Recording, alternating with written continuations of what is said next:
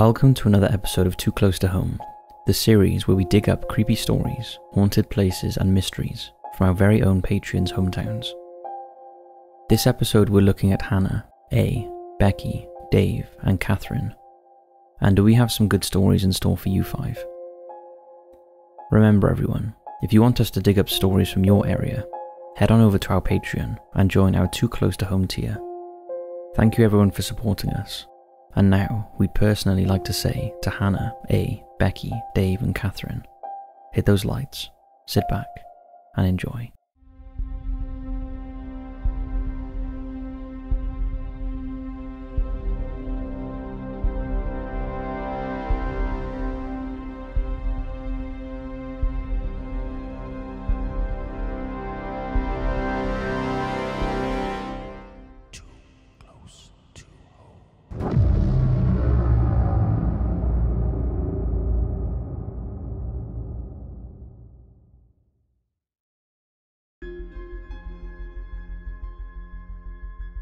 A. Our valued Patreon from Albuquerque wishes to remain anonymous, so we will call them A, but they know who they are. Albuquerque is the largest city in New Mexico, and a place that has a few claims to fame. It is home to one of the largest aerial tramways in the world that stretches 2.7 miles from the northeast edge of the city to Sandia Peak on the ridgeline of the Sandia Mountains. It also boasts several magnificent museums and historical buildings, and is known for its spectacular international balloon fiesta. As you would expect with any city, it has its fair share of murder and mystery, and for you A, we'll first look at the baffling disappearance of Billy and Mary Lou Senna. 11-year-old Billy Senna and his 9-year-old cousin Mary Lou were last seen on September 22nd, 1979, as they played on their bikes in the area of Edith Road and the 300 block of Mountain Road, in the Martinez Town neighborhood of Albuquerque at around 10 a.m, outside of Mary Lou's home. They reportedly then said they were going to go to the post office to play on the grass, not too unusual when you consider the dry environment of the city. After this, however, the children never returned home and were never seen again. The case was initially handled by the local police department as an accident. Investigators briefly suspected that the children had locked themselves in a railroad car as they played. However, security officers for Santa Fe Railway failed to find Mary Lou or Billy, or any sign of their presence. Authorities then began to treat the case as an abduction. There was no physical evidence discovered during the investigation, and witness reports were non-existent. Not even neighbors and relatives could shed light on the terrifying disappearance of the children. Over the years, authorities continued to receive tips about the case, although so far, none have panned out. There has also been no shortage of theories about what may have happened to Billy and Mary Lou. Officer Nadine Hamby of the Albuquerque PD revealed in 2010 that investigators received word that during the 1980s, a man was abducting children from state fairs, and notably, Billy and Mary Lou vanished while a state fair was operating. However, this man was caught in Kansas City and cleared of being involved with the disappearance of the Senna children. Another rumor stated that the pair were killed and buried in a garden in Martinez Town, although there has never been any evidence found to prove this theory. In 2004, a woman living in the children's old neighborhood reported hearing children's voices coming from the basement of the home where Billy and Mary Lou once lived.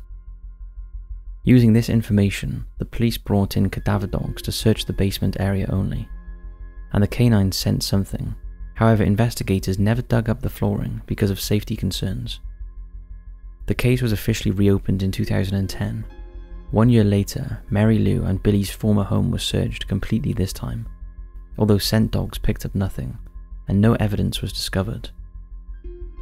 This same year, the police revealed that they had identified a possible suspect, Michael Cordova. Billy's sister Sarah recalled the name Cordova was their mother's boyfriend at the time of the disappearance. She stated that he was possibly a drug dealer, as he grew a lot of marijuana in the back garden. Authorities have theorized that Cordova staged the abduction and killed the children after some of his cannabis disappeared.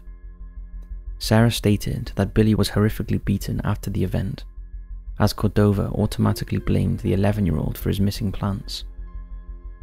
Police stated that they only had Cordova's name to run with, as back in the 1970s, it was not common practice to take other details, such as date of birth and social security number.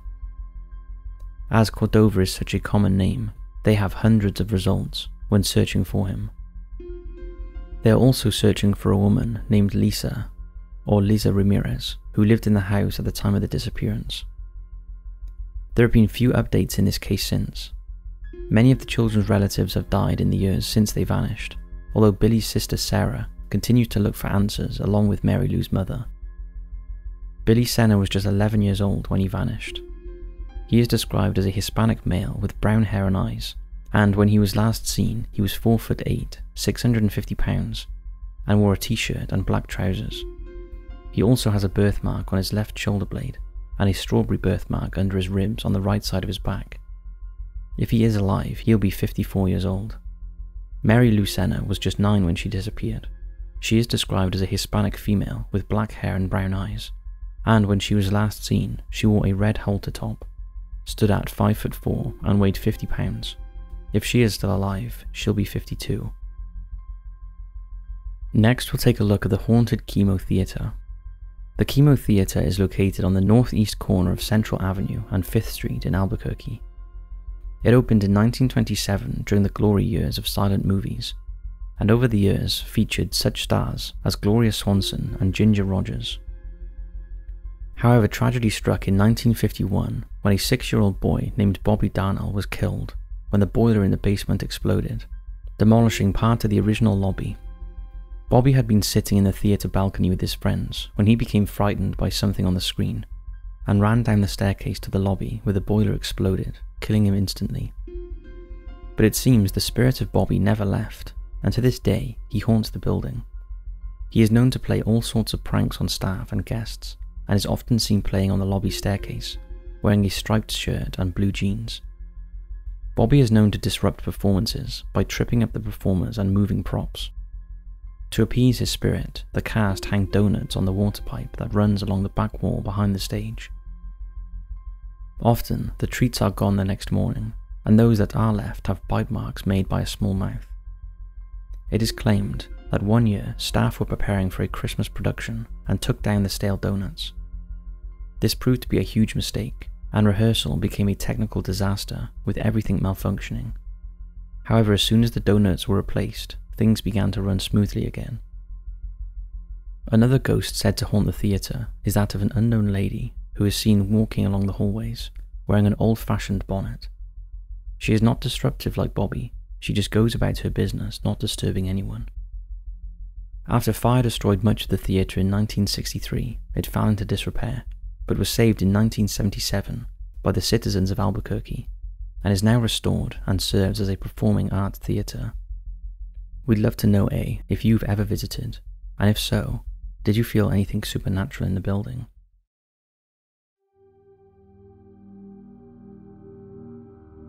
Halekulani, New South Wales.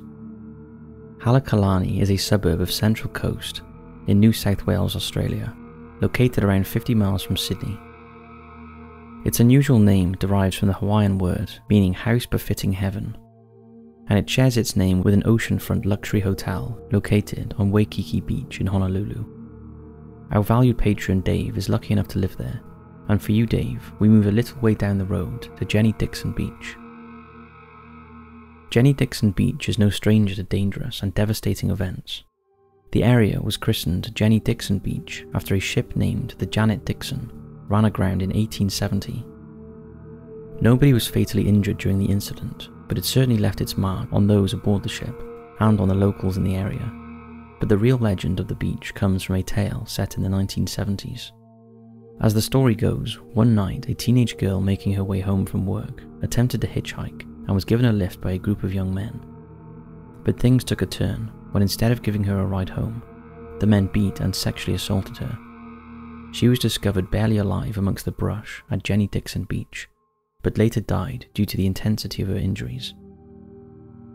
On her deathbed, she told her father that she wouldn't rest until the men were found and punished. While no one was ever charged with the crime, The 5 men began to die off one at a time under strange circumstances during the following year. The girl began appearing as a spirit not far from Nora Head Cemetery just after she was buried. Shortly afterwards, one of the young men took his own life, complaining to a friend that he was being harassed by an apparition. Later that year, another of the young men was killed in a car crash. At the scene, before he died, he claimed someone had walked in front of his vehicle, but no other witnesses present at the time could support this allegation. A third man drove his vehicle off a cliff, again after being harassed by a supposed spirit. The next man picked up a hitchhiker on Wilfred Barrett Drive, but she vanished from his car, and thereafter he began to show signs of insanity. He later ran his car off a highway and died. Like the other men involved in the crime, the 5th perpetrator spoke of being continuously haunted and took his own life after he began seeing things. Over the years, there have been many reports of individuals, including police officers, picking up a young female hitchhiker, only for her to vanish shortly after the drive begins. She reportedly only sits in the back seat and bizarrely leaves behind a lit cigarette. Another ghost to haunt the beach is believed to be from the 1800s due to her type of clothing. There is some speculation that she is a woman who drowned in a shipwreck before the lighthouse was eventually built, and that she is possibly looking for her son who was swept overboard. The stories of the hauntings are so intriguing that an audio engineer named Christopher Halling filmed a movie about the events. The film, Jenny Dixon Beach, was released in 2011. The creepiest place in Australia. Morisset is located just outside of Halekulani and is the location of Morisset Hospital for the Insane. It took in its first patients in 1909. In its early years, the dormitories couldn't be built fast enough to accommodate the influx of patients, and construction continued into the 1920s, and in 1930 a separate walled compound called Wye Bay Jail was built to house the criminally insane, containing 2 maximum security wards, wards 21 and 22. However, by the 1980s, the populations had declined and wards were closed, and eventually the Wye Bay Jail was abandoned. And although other parts of the hospital are still used today, other parts of the hospital are now in ruins and have become a magnet for urban explorers.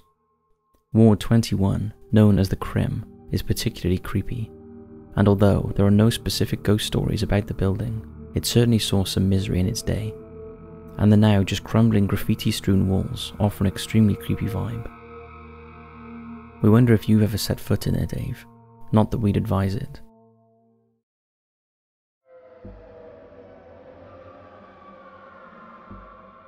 Enfield, London. Enfield is a large town in North London, England, and is the hometown of our much valued patron Catherine. It's probably best known to paranormal fans as the place where the infamous Enfield poltergeist incident happened.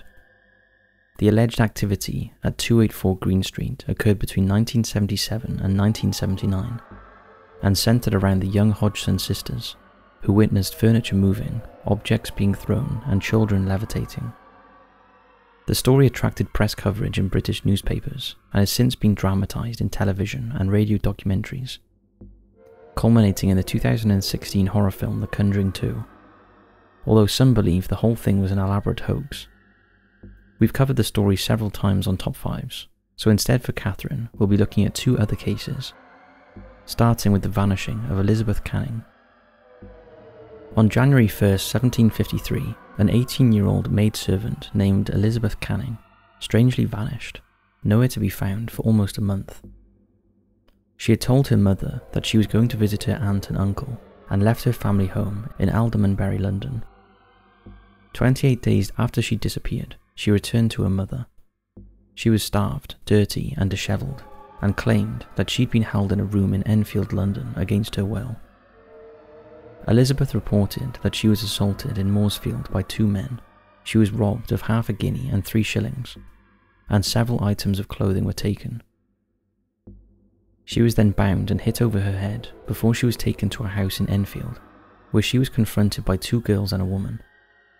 Elizabeth alleged that the woman wanted her to join them in sex work, but she refused. She was then forced into the attic and locked in. Here, she was given very little food and clothed herself with items she found by the fireplace. She was able to flee the house by loosening the board that was nailed to the window. Upon her return home, Elizabeth was checked over by a doctor who stated that her body had indeed been starved. However, there were many skeptics who simply didn't believe the young woman's story. The woman whose property Elizabeth was taken to was named Susanna Wells, and she denied having ever met or seen Elizabeth before and protested her innocence. One of the girls who'd been present in the house initially backed up Elizabeth's story, but later recanted this confession. Furthermore, the woman who supposedly asked Elizabeth to join her as a sex worker, Mary Squires, had several alibis for the day of Elizabeth's disappearance, although many other individuals swore that they'd seen her in Enfield that day. Still, Elizabeth was tried and convicted of perjury, and she was sentenced to 7 years transportation. A skeptical judge who hadn't believed her story and had carried out a private investigation into the matter. He didn't believe Elizabeth had survived on such little food and found the story of her escape highly unlikely. Following her conviction, Susanna Wells and Mary Squires were pardoned and released. To this day, it's unclear what truly happened to Elizabeth during the 28 days that she vanished, and it's unknown if she did lie, and if so, why. Once she was exiled to America, Elizabeth remarried and had 4 children. She died in 1773, her story still shrouded in mystery. Next we'll take a look at the Rose and Crown at Clay Hill. This old-fashioned public house was once owned by the grandfather of infamous highwayman Dick Turpin, and it's claimed that Dick sometimes used the building to hide out after committing his violent crimes. For years, it's rumoured that Dick Turpin and his horse Bess have returned in death to haunt the old pub, and both staff and visitors have witnessed his ghostly apparition lurking outside along with rusty steeds. Lastly, we'll take a look at Forty Hall. Forty Hall is a 1600s manor house in Forty Hill, Enfield, that was built within the grounds of a former Tudor palace called Alsing Palace. The exact location of the palace was unknown until excavations were carried out in the 1960s. Forty Hall today is used as a museum, but for many years, visitors to the historic building have experienced an array of paranormal activity. Visitors have reported an eerie feeling in the building, as if they are being watched or followed by an unseen presence. The first floor landing is the most haunted, as well as what locals call Rain Tom's bedroom. At one time, the room was sealed off to the public, but staff would often find the bed sheets dishevelled, as if someone had slept in them. Catherine, we'd love to know if you've ever been to the Rose and Crown or Forty Hall, and if so, did you experience anything strange at either of them?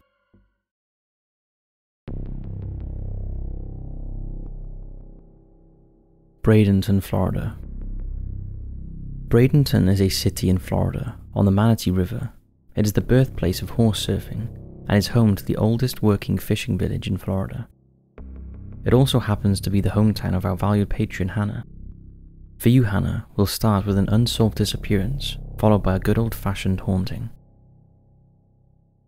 Tamara Elizabeth Toy was last seen in Bradenton, Florida on May 6, 2006.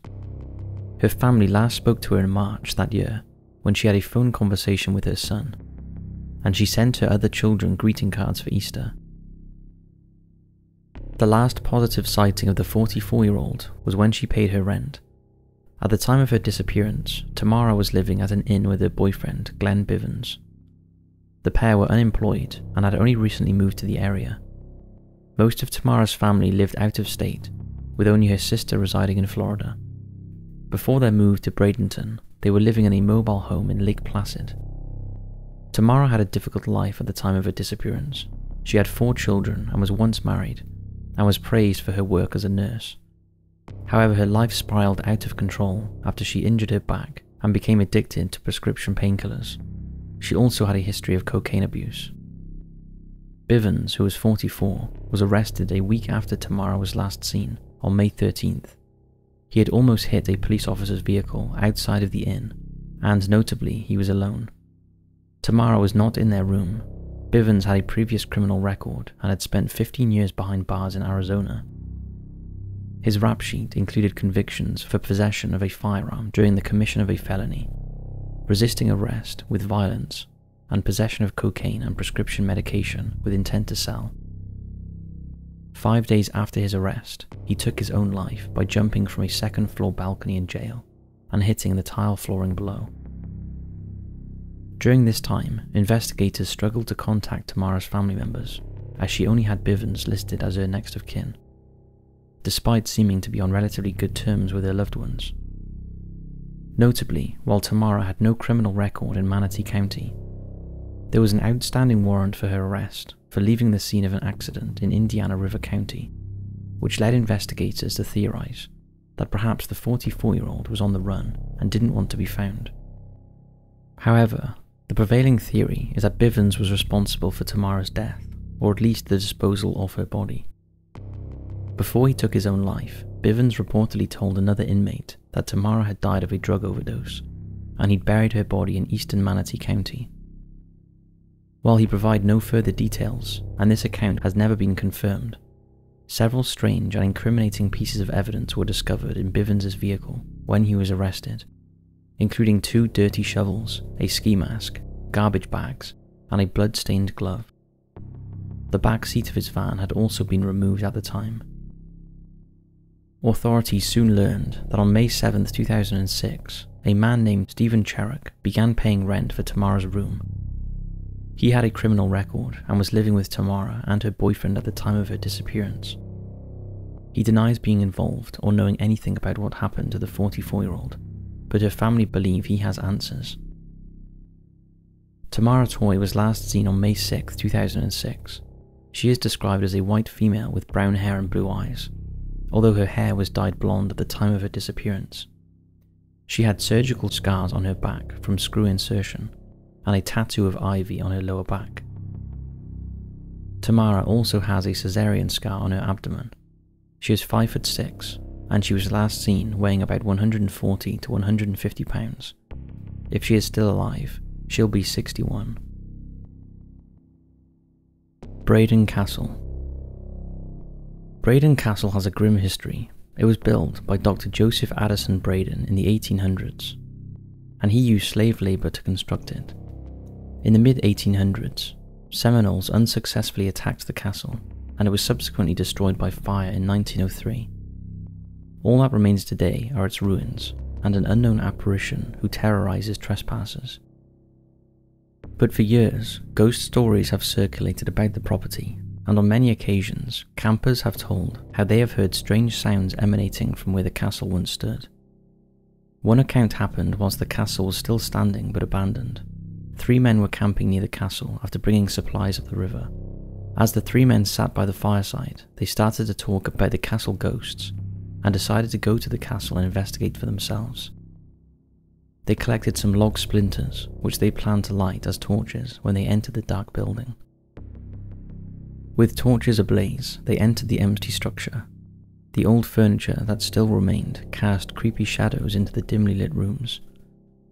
After exploring downstairs, they climbed up an old stepladder to the upper level.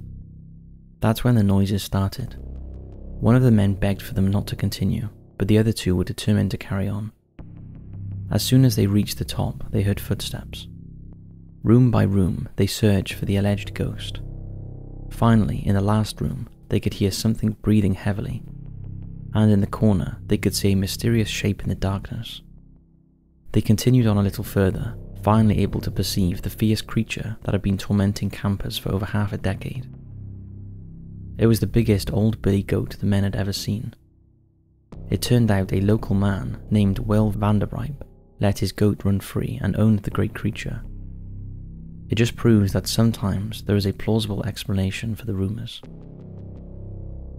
Today, all that remains of the castle are a few crumbled walls, along with an unknown apparition who allegedly terrorizes any trespassers. Hannah, have you ever been near this area? And if so, what was your experience?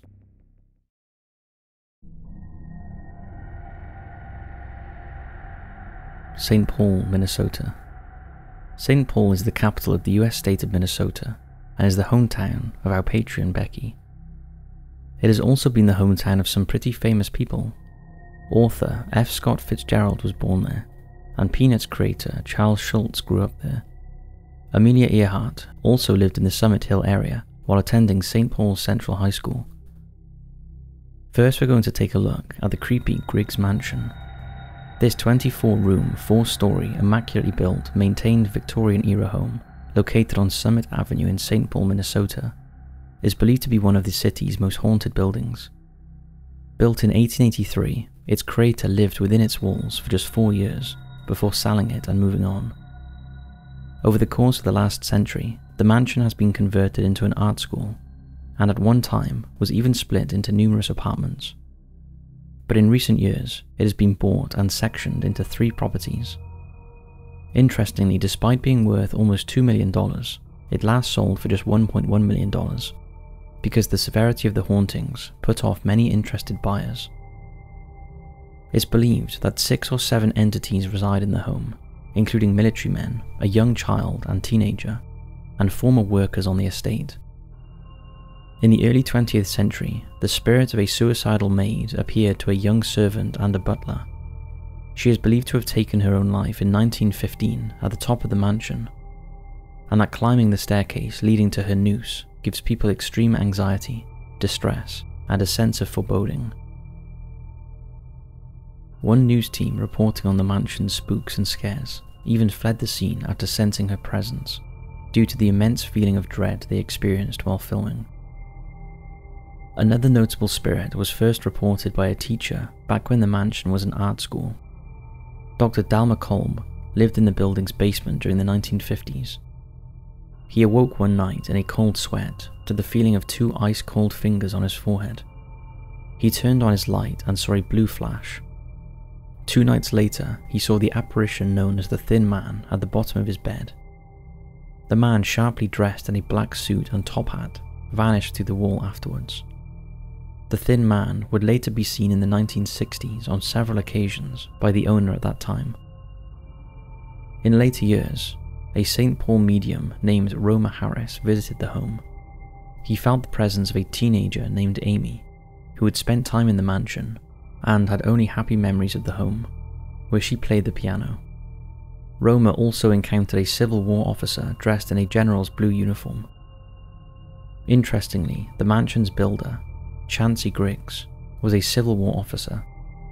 It's been suggested that he likes to keep his eye on things and remains attached to the house even after all this time. While it does not appear that the mansion is open today to tourists and paranormal enthusiasts, it is still reportedly very haunted and is frequently visited by ghosts. It has now been split into 3 separate units which can be leased, presumably for a rather hefty sum. Now, from ghosts to serial killers, we'll take a look at the weepy-voiced killer. On December 31st, 1980, Paul Stefani beat Karen Potak in St. Paul, inflicting severe wounds and brain injury. After the attack, Stefani called the police and directed them to the location of his victim. Karen survived, but suffered life-changing injuries. Less than 6 months later, Stefani went a step further and killed 18-year-old student Kimberly Compton in Minneapolis. After killing her, he again contacted the police, this time pleading, "God damn, will you find me? I just stabbed somebody with an ice pick. I can't stop myself. I keep killing somebody." His pathetic, pleading voice earned him the name the Weepy-Voiced Killer. 2 days later, he called the police again, saying he was going to turn himself in, but he didn't. Instead, he killed again. His next victim was Kathleen Greening, who was found dead at her home just outside St. Paul. Stefani had drowned her in her bathtub. His last victim was 40-year-old nurse Barbara Simmons, who Stefani had met in a bar in Minneapolis. He offered to drive her home, and she was found stabbed the next day. Stefani contacted the police saying, "Please don't talk, just listen. I'm sorry I killed that girl. I stabbed her 40 times. Kimberly Compton was the first one over in St. Paul." Stefani was finally apprehended in August 1982 after he attacked 19-year-old Dennis Williams with a screwdriver. Her cries for help drew the attention of a local man, causing Stefani to flee the scene. Stefani was injured during the attack and sought medical help. It was this call that confirmed that he was the weepy-voiced killer and linked him to the Williams attack. Initially, Stefani was convicted of Barbara Simmons' murder and the attempted murder of Denise Williams, and was sentenced to 40 years. However, when he was diagnosed with cancer in 1997, he confessed to killing Kim Compton and Kathy Greening. He died in prison a year later. So that's it for this episode of Too Close to Home. We hope you enjoyed, and we'd like to say a massive thank you to Hannah, A, Becky, Dave and Catherine. We hope you enjoyed these stories from your hometown. And remember everyone, if you'd like to be featured in an episode of Too Close to Home, head on over to Patreon for more information. Thanks again for watching, and we'll see you in the next video.